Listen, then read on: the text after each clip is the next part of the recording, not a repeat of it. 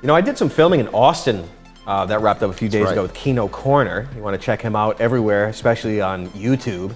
And I got put through a real, I got put through the crucible of real style shooting. I don't know how else you want to describe it, but we were shooting on 16 millimeter. We had a limited amount of film. We'll call it high pressure. Yeah, That's what it is. It was really, really good because I mainly do all improv. And the last time I did any script stuff, it was for the pilot and it was botched. And it was a very small chunk and we blah, blah, blah. But this was a brand new experience and you know, I really got run through the crucible of the working actor, which I really, really needed and I really appreciate from the whole crew. That everyone was such legends there. I really can't believe it. It was really, really crazy. Shooting like that's something I'm not used to. Charles wants me to go through it. I'm scared to, because not to say that I ever have to take a lot of takes, and that's not me gloating. It's just if someone tells you you have to get it in one take, yeah. It's a whole different ball game. It does change it changes things, it. But you with the experience you have, it actually, in my experience, well, it was earlier. There was some scenes that were kind of raw, but they were late, and I was going for a long time, and this and that. But what was the schedule like when you were there? Well, I mean, it was, some days were pretty long. I don't want to. Some days were long. Some days went deep into the night. Let me put it that way. Look at the cigarette. I thought the carpet was on fire. Yeah, I got into the habit of throwing them raw like that. But in my experience, at least the next day, when we were running out of film and everything, and this was the last shoot, you can't shoot for another day, the way things are scheduled.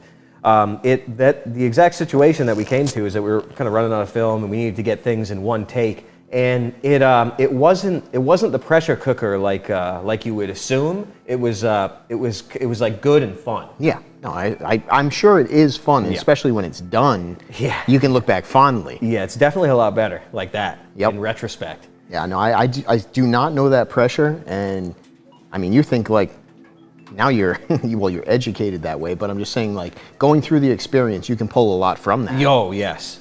It's really, it's all, I guess it's all about managing your energy levels, because if you're going for 12 hours or plus or whatever, and if you have lines memorized, even beforehand, even if you didn't have enough time to get through some things, you got to drill with yourself and with the scene partner or partners right before when they're setting up their lights and the camera and everything. And it really gives a new meaning to that sort of pressure, and then you realize how little you do when you on don't the side have that of wit.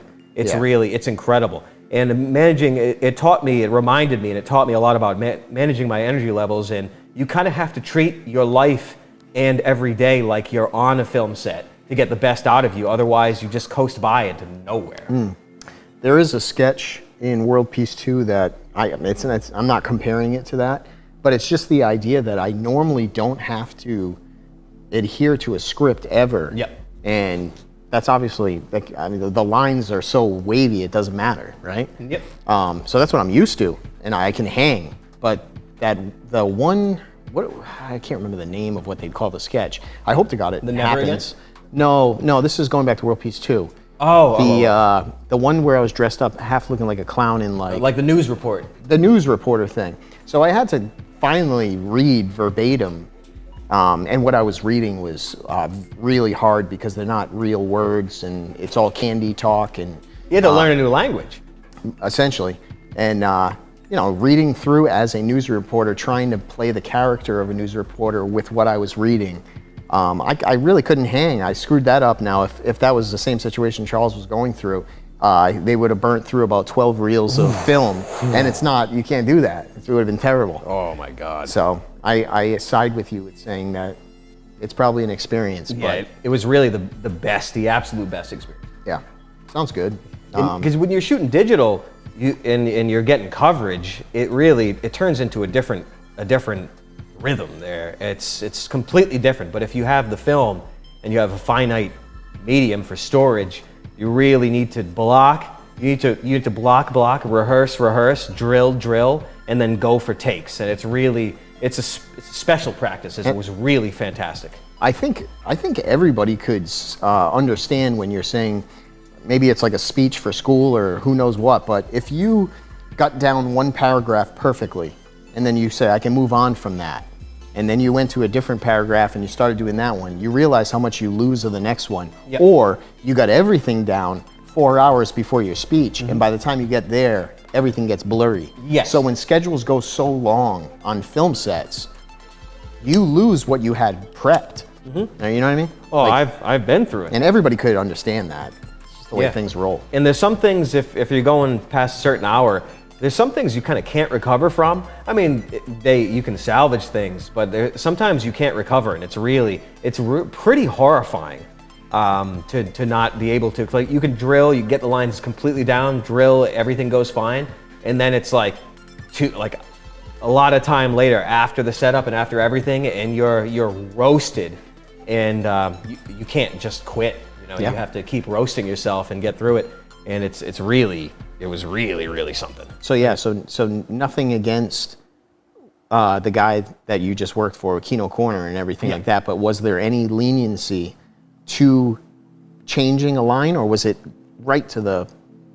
Oh, yeah, there was definitely some flexibility, but I did my best to do it raw. Like, I wasn't inclined to improvise anything unless I was asked to directly. Okay. Yeah. So you followed, you right to it. Yep, I did my best, and it's like when you're getting scenes in your head, you know, you learn to get things in manageable chunks, so you compartmentalize things in your head as scenes. So it's not like learning the whole script verbatim. You get your scenes and your sort of cues down, whether you want to, you know, mark some cues in the script or have circle a word or something that's going to bring you into your response to it, depending on how the script is. Yeah. But then, you know, you also have to take into account that, you know, they're not going to use the exact same words, so you're just going to have to let it ride. It's kind of funny, sorry if I'm keep referencing World Peace 2, but I'm sure a lot of people love hearing about that stuff. And there's certain things that, just for me, I'm only speaking for myself, there's certain things that I cannot cross the line on when it comes to, well, that's probably the wrong way of saying it, but basically, there are things that we improv a lot of things. So we're standing there, we're doing our parts, and then there's always, you know, like Roachford or Sam, they have great ideas. They say, well, do this. And I can't do it. Like, it's hard. There's a thing called HVAC opioids that'll come out, and I just saw some rough cut footage of that, which I think is coming out fantastic. That's Mindless. Follow that, man. Oh my God, he's the legend. best. There was parts of that HVAC opioids that I could not cross the line in my head of pulling off certain things, and it was, I'll say what it was. We were trying to reference a brewery that was next to this place, that this construction project that was going on that I was dealing with, and I just had to start rattling off different funny sounding brewery names, and I couldn't do it. Like, they were saying, well, just do this, and then do that, and do this. Yeah. My head was like a freaking steel trap. I could not accept the information and get it out with the prior lines. You know, you say your prior lines, you get through those, and then you have to deliver, and I couldn't. I could not do it, which is... It's crazy when you hit a wall. When you hit a wall like that, you are so mad at yourself. And you're on set with the full crew. It's not like you're just alone. It's really an experience. It's like, I surprise myself sometimes how stupid I can be. I'm like, oh my God, how the hell can I not do it? But I just couldn't.